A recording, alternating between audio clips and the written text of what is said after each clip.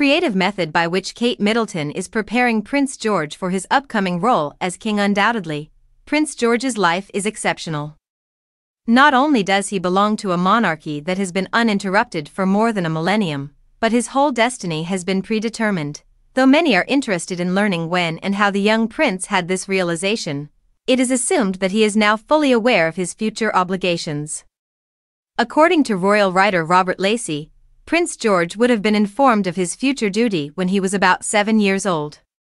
Prince George's mother has been assisting him in getting ready for his future responsibilities in addition to the clever plan Prince William and Kate allegedly devised to deliver the news to their oldest son.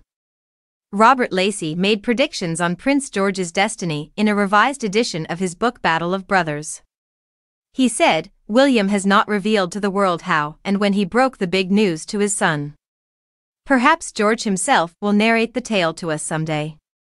However, it is believed that his parents provided further information about the child prince's future royal mission and duty somewhere around the boy's 7th birthday in the summer of 2020.